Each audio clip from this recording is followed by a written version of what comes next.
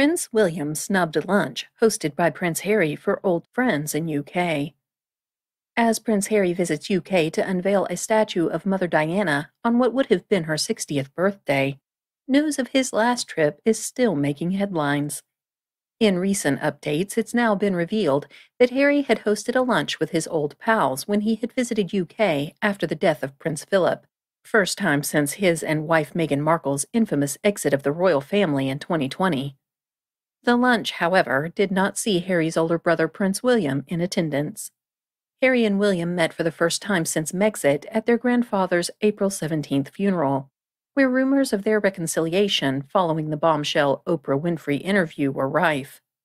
The two brothers spoke briefly amidst the televised funeral as well, with the media reporting shortly after that their relationship was still icy after the mournful reunion. Months later, as Harry returns home again, sources have now told The Sun that in April he showed signs of wanting to reconnect with his old life. News of this comes after it was reported that Harry allegedly flew in first class, wearing sweats, to attend the unveiling of his mother's statue in an upcoming event. His wife, Meghan, who just gave birth to their second child, daughter Lilibet Diana, stayed back once again with her two children, as she had during Prince Philip's funeral, since she was heavily pregnant then. But while Meghan was dubbed 500% nightmare by alleged friends of her husband, the Duke of Sussex is reportedly showing signs of rekindling his friendships with elaborate lunches sans older brother William, who chose to snub the party.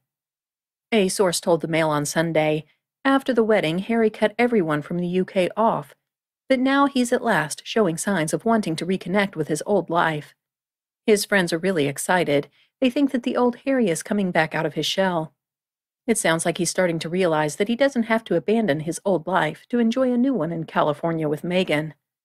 The two worlds he now occupies are not mutually exclusive for his friends, though they may well be for his family.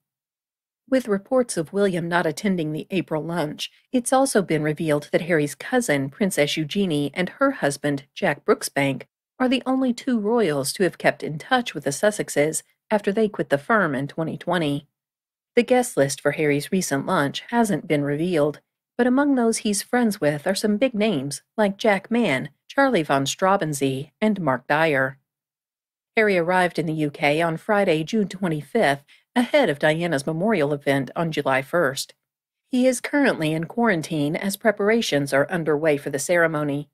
A spokesperson for Harry confirmed he was at his private residence, Frogmore Cottage, which is quite close to the Queen's Windsor Castle home.